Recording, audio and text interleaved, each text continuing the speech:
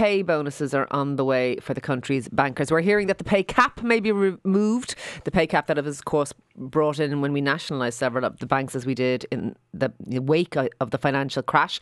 That the cap may be removed, that bonuses may be returned. What do you make of it, Shane? I kind of have a new rule now when it comes to politics. If I hear TDs, particularly opposition TDs, jumping up and down saying this is a kick in the teeth to all hard-working people, I kind of tend to take the opposite view, because I just think it's the politics of cant, it's the politics of hypocrisy, it's the politics of populism.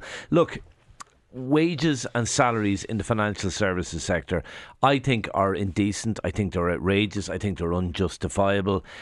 But you want to give them a bit more? No, that's the world we live in, and that's the world banks have to operate in. Like, you know, I noticed, because a lot of people I went to college work in the city in London, and they earn huge salaries.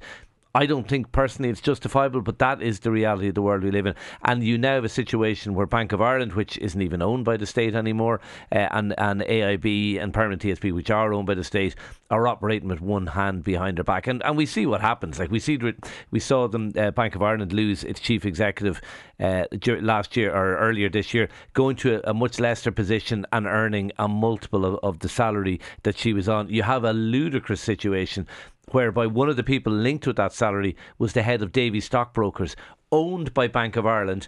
But in order for him to take the top job at Bank of Ireland, he would have had to take a significant pay cut. I just think it's silly. It's the politics of populism, and I think it needs to change. I think this is one of the times when that, I suppose, adage doesn't hold true. I know what the justification for this is. Oh, you pay peanuts, you get monkeys. Except for this. In the financial crash, we didn't have a cap on bankers' pay. We didn't have a cap on bonuses, and the bankers we had did not serve us well. We ended up in a situation where loose credit and poor regulation led us by the nose into a situation where we have billions added to our national debt that ourselves and our children and our grandchildren will still pay. Right, okay, No, Shane. No. Jesus, hang Ciara, on. Would you please stop? I let you give your down with the opposition politicians. Future nonsense. Generations are going to be paying for it. I actually do object to it.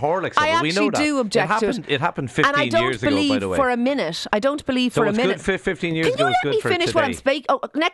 Tell you what. At 8 o'clock, when you start talking, I'll jump all over what you say immediately, and we'll see how you enjoy it. Let me finish, Shane Coleman, and I mean it.